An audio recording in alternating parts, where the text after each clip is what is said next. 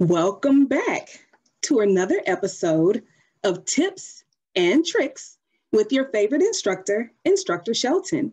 Today, I have a guest. Yes, I have a guest, Dr. Kalisha Waldon. She is going to share her tip or trick for online instruction. So, Dr. Kalisha Waldon, introduce yourself and take it away.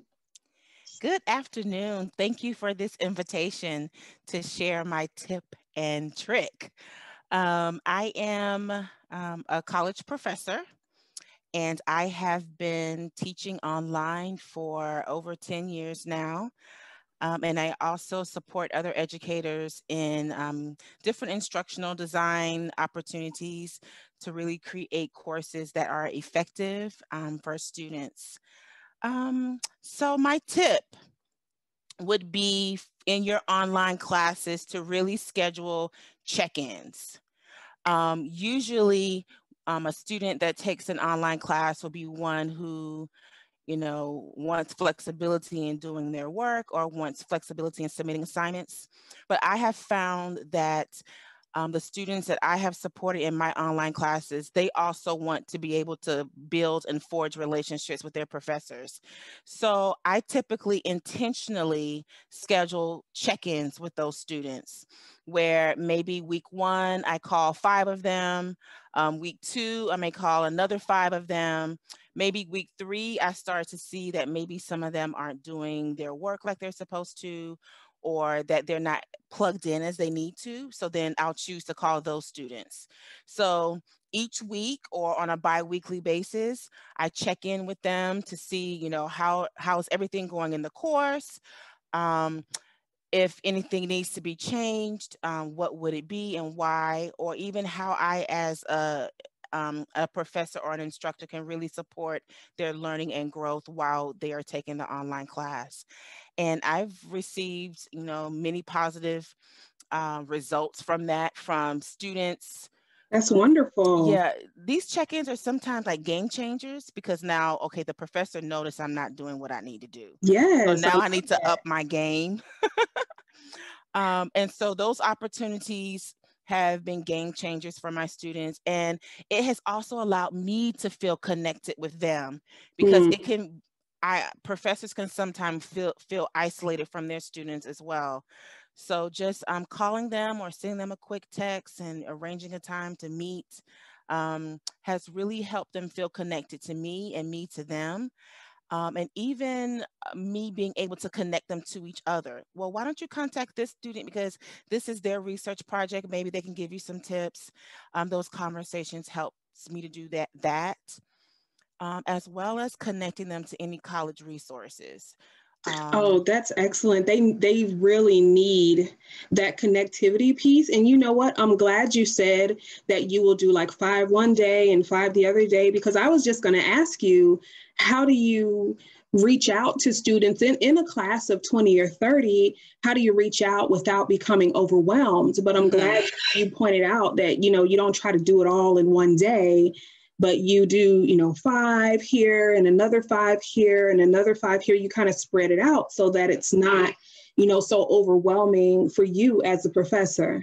Yeah, yeah. And like today, I had a check-in with students. And so I sent them my Calendly link and I told them the times I was available today, and they just plugged it in, and then we met via Zoom. And these are fully online students. I mean, of course, my remote students, I do it as well. I just Mhm. do that inside of a class.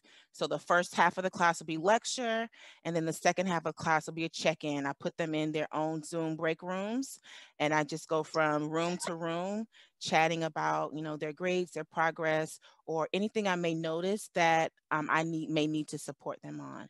Now, see, I have to have you back because you said something, put them in their own rooms and then go from chat to chat. See, that's a whole other episode because Yeah. that is a tip and a trick that I need because help me out. Putting them in Zoom rooms and going from room to room. I'm not there yet in terms Hmm. of expertise yet, but I will absolutely have you back because I want to hear more about that particular tip and trick because that can help so many instructors and so many professors just not feel overwhelmed. And if you can get, 5, 6, 7 students and kind of go from room to room, if you could do that, that will be like excellent. So I am amped to hear you talk about that. And I'm super amped to hear like, okay, this does exist. And I have someone that could share that. Yeah, and it works. And it works. And I don't take attendance until the end of class. So it kind of forces them to stay around when I do that one-on-one time with them. But I was inspired to do that for my remote classes based on my check-ins that I started with my fully online classes. Okay. And it's really helping me feel more connected to them, because I'm just that type of professor. Like, building community is important. Yes, it want is. my students to know that I'm in this with you. I'm here to support your learning, and there are no excuses that are good enough for you to just not be and show up in my classes. So that's right. Yeah, that's my tip and trick for today. I love that. Thank you so much, Dr. Waldon. I really appreciate you coming on. I appreciate you giving us your tip and trick. I hope that I have more professors. Please spread the word. I so want to build just this connection of help, because all of us are online now, and there are so many of us that just need the help. And if we can go and hear a 5-minute, 10-minute podcast where we can get tips and tricks from other professors that are doing it, then why not? Why not help each other? So thank you so much. I look forward to talking to you again, especially about that room to room, because, I'm going to call you back and be like, okay, so explain that room to room. But thank you so much for being on the episode, and I look forward to talking to you again. Have a wonderful day. Thank you.